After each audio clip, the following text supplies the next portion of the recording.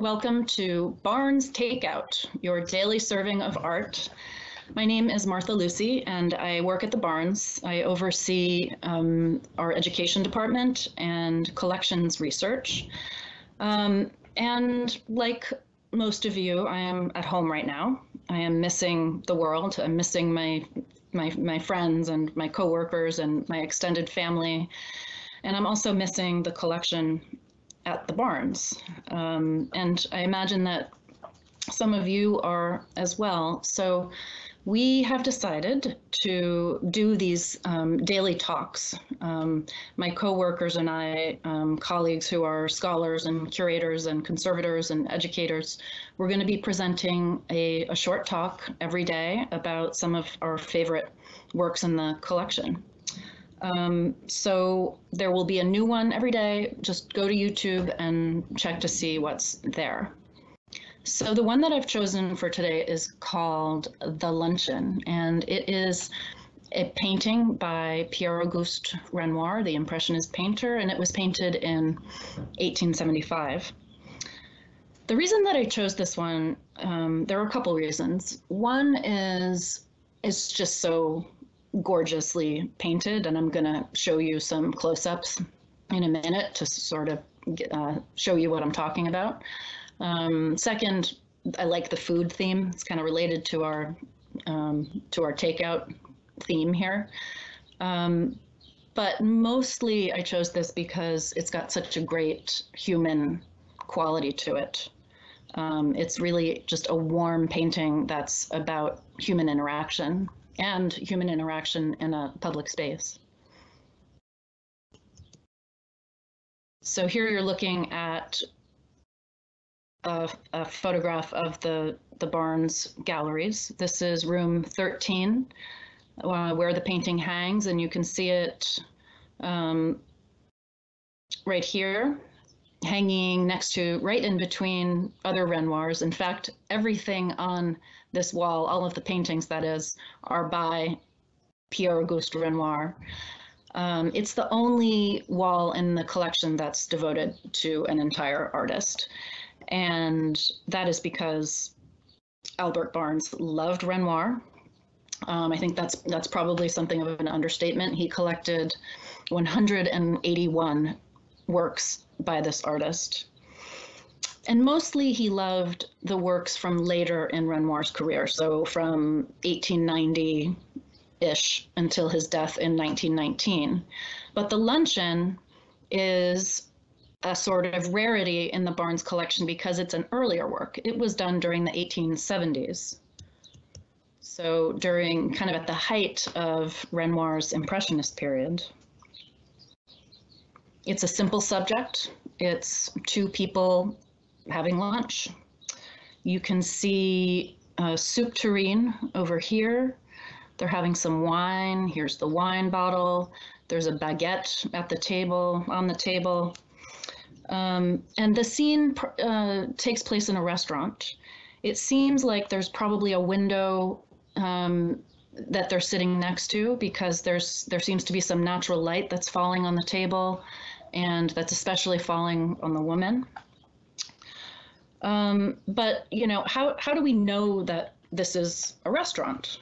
I mean, maybe this is why would we assume that? Why wouldn't we think that maybe this is people just in their home sitting down for lunch? Well, the clue to that really lies in this hat, this boater's hat that's sitting in the foreground, hanging on the edge of a chair.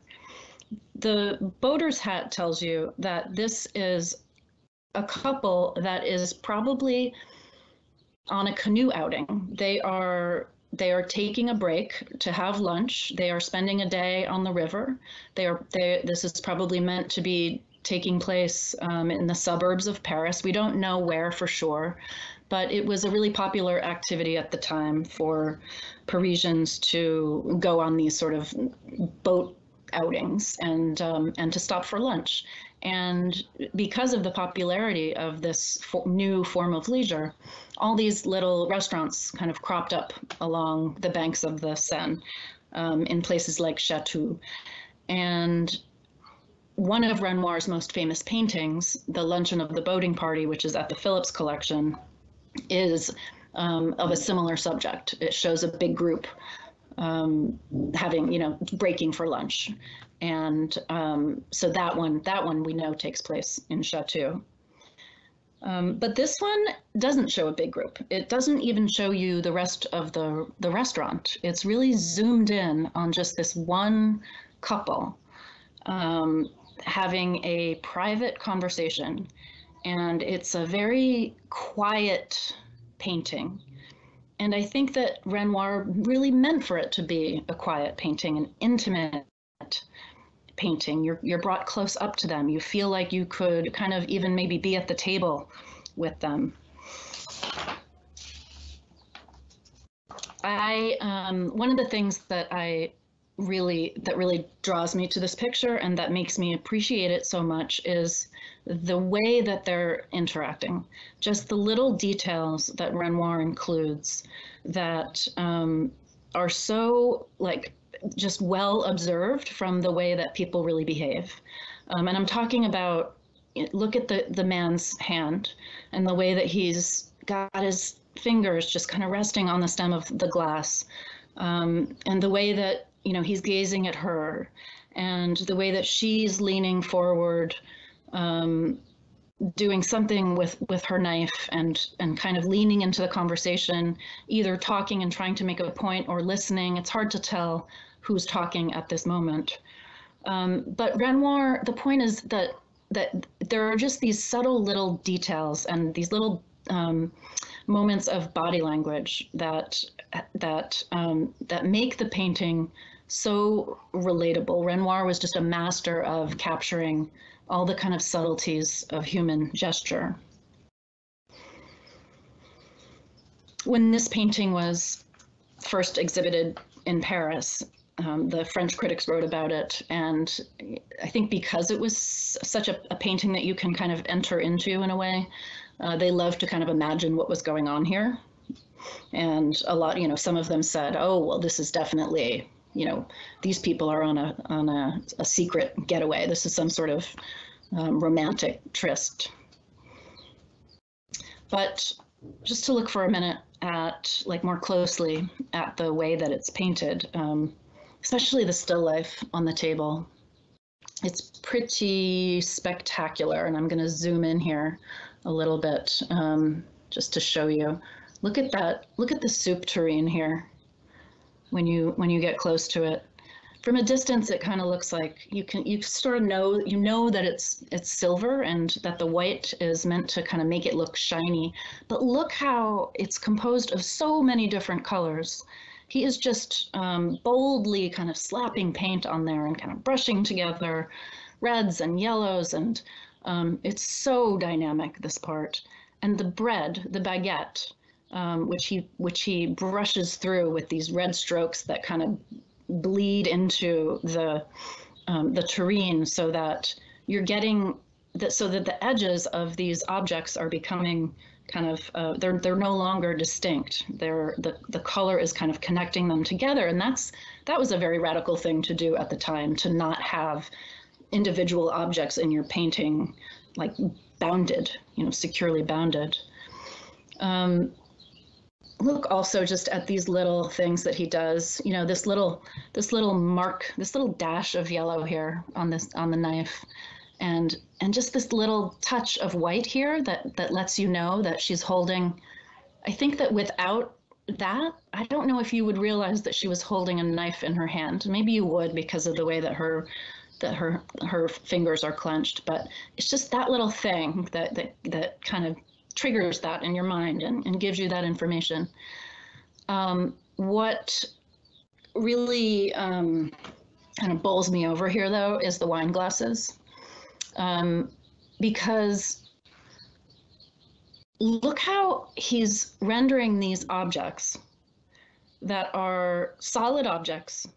They are physical solid objects, but look at this one especially, there's no outline to them.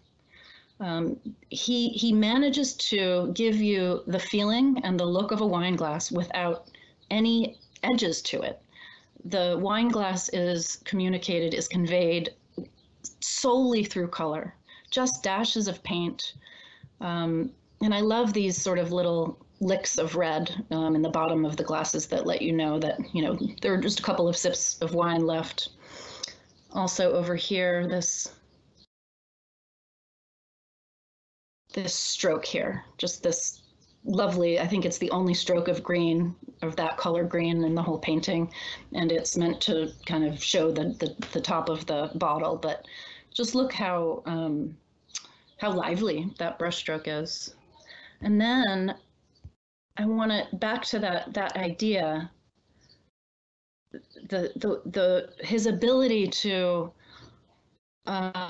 define objects, to define dimensions and volume only using color is one of the things that makes Renoir so masterful. And I was looking at this painting this morning, and I just kept staring at the table and at the edge of the table here and looking at how he is able to tell you that this is a sharp corner here. Again, he's not using line. He's just using color. But then if you look up here onto the wall, it's like this amazing contrast. And I don't know if it's deliberate, but the decoration on the wallpaper or this paneling, whatever it is a traditional kind of linear articulation of a corner. And then it just stands in amazing contrast to the articulation of this corner down here that's done in a completely different way. Renoir was also just a master at composition. He could use color really like nobody, but also the little tricks that he does to make his paintings hold together. The way that all the objects on the table are arranged to kind of create this X, that just it makes the painting hold together. Things like that. See the bread, this knife here, the glasses that make this diagonal, even this knife here. So all of these things are why this is one of my favorite paintings at the Barnes, and I can't wait to go see it again in person. I think that this painting was painted almost 150 years ago, but it's still so relatable. I think because of that. Everybody can recognize the kind of conversation that these people are having and can relate to it. And Albert Barnes actually said that this was one of the things that drew him to Renoir, was Renoir's ability to communicate kind of human emotion and human sensation. So I hope that you enjoyed this. Please stay safe and join us again tomorrow for another Barnes Takeout. Bye.